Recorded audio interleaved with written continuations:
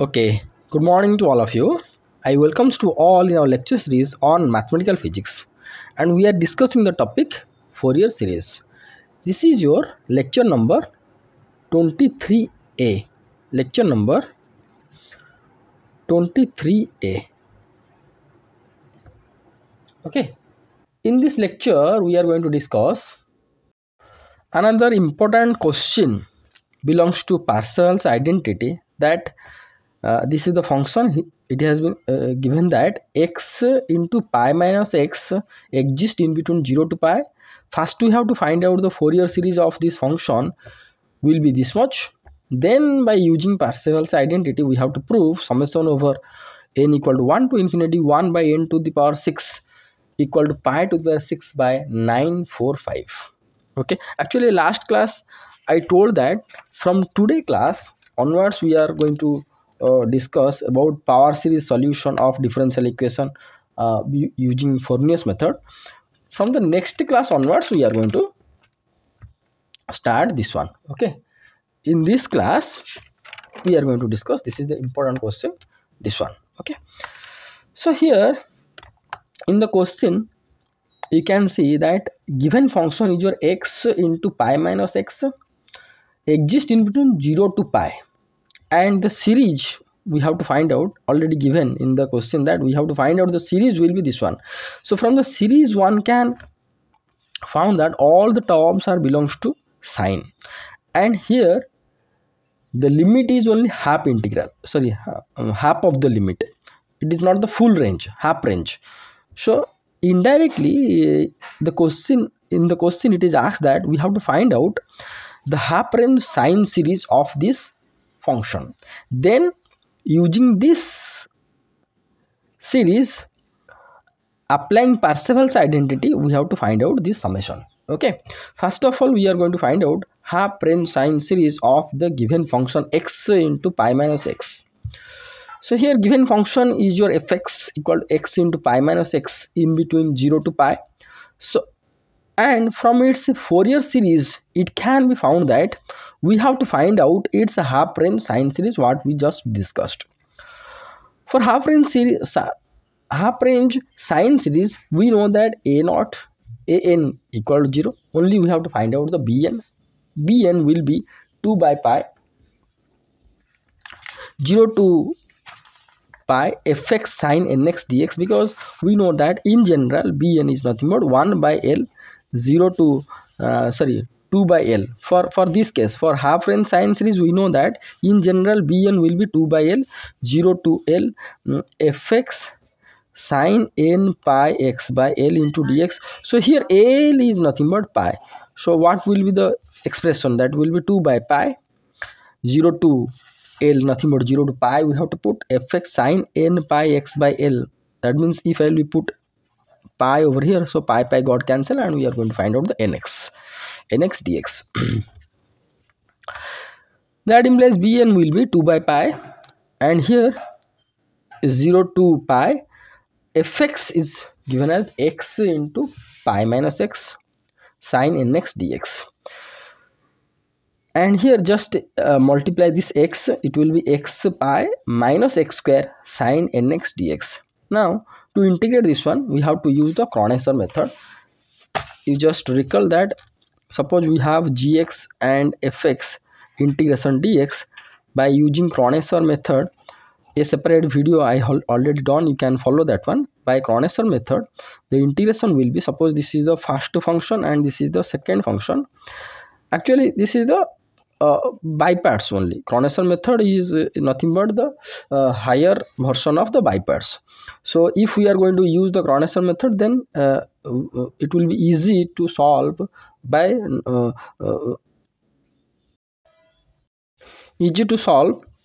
this type of integrals instead using the by parts. Okay, so if it is gx fx, then what will the integration by Kronecker method? That is your gx integration of fx dx, then minus g dash x double integration of fx dx, then plus g double dash x triple integration of fx dx, minus so on. Okay, so first function, then integration of this one minus first function derivative, second function double integration, then and so on until gx nth derivative of gx will be 0. So here you can see the gx is nothing but pi x square. Okay, so here gx first term will be gx integration of this one second term. So this is the first term, x pi minus x square, and integration of sine nx dx is nothing but minus cos nx by n, then minus g dash x. So here this is nothing but your gx. Okay, and this is your fx. So derivative of this one will be pi minus 2x, double integration of sine x. Already we found the first integration of sine nx is your minus cos nx by n. Again integration of this one will be minus will be there, cos nx is nothing but sine nx by n, already n will be there, so n square. Then we are going to go for the derivative of this one. Okay, this is the first derivative, then we are going to consider the second derivative, or we are going to consider the derivative of this one. It will be minus 2, and integration of this one. See, this third term will be triple integration, not triple integration, third time integration of fx. Already we have second time integration of sine nx is your minus sine nx by n square. Again, if I am going to integrate this one, it will be sine nx will be minus cos nx. So minus is there, cos nx by n, so n square is there, n cube, 0 to pi, already given the limit. Okay, so this up to this much. Then if we are going to consider next term will be minus derivative of this one will be 0. So then other terms will be 0, not to be considered. Okay, so up to this much we got by integration using Cronessor method. Okay, now we are going to go for the substitute the limits. Here you can see, if I will consider this term, just put pi over here, this will be pi square, and here if I will put pi, it will be pi square will be 0. So if I will put 0, then this term will be 0. So for both the limit, this term will be 0, so this term will be cancelled out. Then we are going to consider this one. Here you can see, if I will put here x for pi, it will sine n pi will be 0. If I will put 0, sine 0 will be 0. So hence this term will be also cancelled out. So only one term we can found, this one. And if I will put limit pi over here, this will be cos n pi, minus 2 is there, minus 2 cos n pi by n cube, then minus of cos 0 by n cube. So here minus 2 is there, so obviously it will be plus 2 by n cube. Okay, see, if I will put over here 0, that means already minus 2 is there, cos 0 by n cube minus, so it will be 2 by n cube, right, 2 by n cube plus. Now 2 taken outside, already 2 is there, 4 by pi n cube whole into, this will be minus cos n pi, we know that minus a 1 to the power n plus 1. Okay, n cube also taken outside. So here you can see that if I will be consider n will be odd, then this will be minus 1, again minus, so plus 1 will be 2 into 4, 8 by pi n cube. If n will be odd, if n will be even means this will be plus means we are going to get the minus 1, this will be plus 1, so it will be 0. So for n will be odd values, then we can found 8 by pi n cube. For n equal to even, we are going to get the 0. So half range sine series for this function will be fx equal to summation over n equal to 1 to infinity. Already a0 and an will be 0. Already we know that one, an and a0 are to be 0. Only the so-called half range sine series is nothing but this term, n equal to 1 to infinity bn sine nx. Fx is given that x into pi minus x, bn 8 by pi n cube, 8 by pi nq I just divided with sin nx and substituted each and every n value. If I will put n equal to 1, so sin x by nq means 1q. So as we consider that this value exists only for the odd value, though we are going to consider the only odd values of n. So n equal to 1 means sin nx by 1q.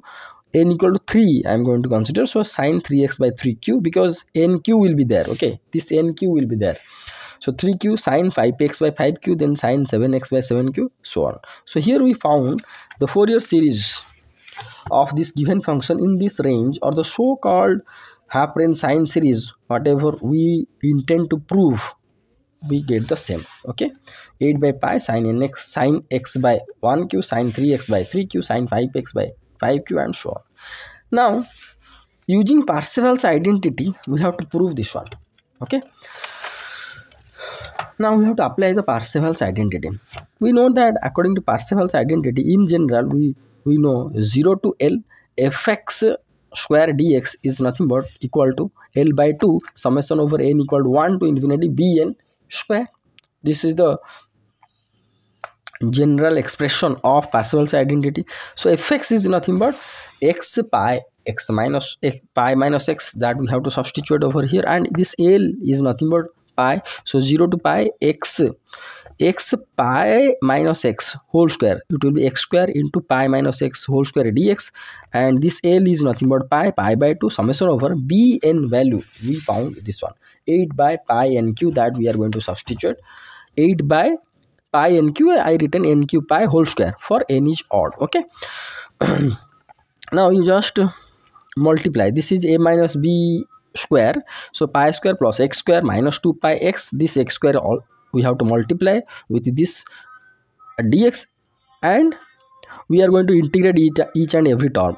At the time I done, you just carefully watch. So that is equal to, this will be pi by 2, and this 8 square is nothing but 64, this pi square, and we are going to get 1 by nq. So n equal to 1 means 1 by nq square. Here nq square, the 1 to the power 6, then n equal to 3 means 3 to the power 3 to the power 2 again, so 3 to the power 6, then n equal to 5 means 1 by 5 to the power 6, n equal to 7 means 1 by 7 to the 6, and so on. So here you can see the first term is your x square pi square is constant, x square. Okay, x square integration is nothing but x cube by 3, 0 to pi is the limit. Then second term is your what, x to the power 4, integration will be x to the power 5 by 5, 0 to pi is the limit. And third term is the 2 pi, and this is x square x cube, and integration will be x to the power 4 by 4, 0 to pi, and this 2 pi is constant. Here it has been written. So 264 got cancel, pi 1 pi got cancel, we found 32 by pi, and this series. Okay, so here you can see, if I will put the limits, then pi square, this will be pi cube by 3, so pi 5 by 3, this will be pi 5 by 5, and this will be pi and pi 4 by 4, and here is the pi 2 to 2 4 got cancelled, pi to their 5 by 2, 32 by pi, and this series. So if I will solve it, then we can found pi to the 5 by 30 equal to 32 by pi, this much. So here pi cross multiplication, pi to the 6 by 32 into 30 is nothing but 960 equal to, this series can be written as 2n minus 1 to the power 6. Here you can put n equal to 1. N equal to 1 means 2 minus 1 is your 1 to the power 6, 2. If we are going to put 2 into 2, 4 minus 1, 3 to the power 6, 3, 2 into 3, 6 minus 1, 5 to the 6. So in general, this series can be written as this one. Now we are going to consider another series, that is your s equal to 1 by 6 plus 2 by 6 plus 3 by 6 plus 4 by 6, all the terms is there, 5 by 6, 6 by 6, 7 by 6. So this series in summation format can be written as n equal to 1 to infinity 1 by n to the 6, right? So this series can be written by segregating the two series. So considering odd terms and even terms, 1 by 1 to the 6, 1 by 3 to the 6, 1 by 5 to the 6, one series, plus all the even terms, 1 by 2 to the power 6, 4 to the power 6, 6 to the power 6, and so on. So S, this series value here we found this one. Odd series value is pi to the 6 by 960. That I can substitute over here, equal to 1 by 2 to the 6, 1 by 4 to the 6, 1 by 6 to the 6. This one written as such. Now from this series we just taken common that 2 to the 6 from all the terms. So first term will be 1 by 2 to the 6 taken outside. So 1, that means it can be written as 1 by 1 to the 6. Here 2 to the power 6 taken outside. So rest one is your 1 by 2 to the 6. 2 to the 6 taken outside. So 1 by 3 to the 6. Next term will be 1 by 4 to the 6 and so on. See, from this series I taken common 1 by 2 to the 6. So if you are going to consider 1 by 4 to the 6 can be written as 1 by 2 to the 6 into 2 to the 6. So if I will be take common 1 by 2 to the 6, the rest one will be 2 to the 6. So 1 by 2 to the 6, if I will take common from all the term, we can found 1 by 1 to the 6 plus 1 by 2 to the 6 plus 1 by 3 to the 6 plus 1 by 4 to the 6 and so on. So that implies S will be equal to this term. As such it has been written, plus 1 by 2 to the 6 into this one is what? This one is nothing but this series S, what we have been considered. This one 1 by 1 to the 6, 1 by 2 to the 6, 1 by 3 to the 6. This one is nothing but S we have been considered. So just you substitute 1 by 2 to the 6 into S. So here this one or S by 2 to the 6 taken this side, S minus S by 2 to the 6 equal to pi to the 6 by 960. So 2 to the 6 is nothing but 64. S minus S by 64 equal to pi to the 6 by 960. So here this one, this will be 64. S minus S is your 63. S by 64 equal to pi to the 6 by 960. That implies S will be equal to pi to the 6 by 960 into 64 by 63. Finally we found pi to the 6 by 945. So S we found pi to the 6 by 945. So S is nothing but your this one, n equal to 1 to series summation format, n equal to 1 to infinity 1 by n to the 6 equal to pi to the 6 by 945, what we intend to prove. It's given in the question. So thank you so much for watching this. This is one of the important question, belongs to Parseval's identity. So next class onwards we are going to go for power series solution of differential equation using Fourier's method. Once again, thank you so much for watching this video. Thank you.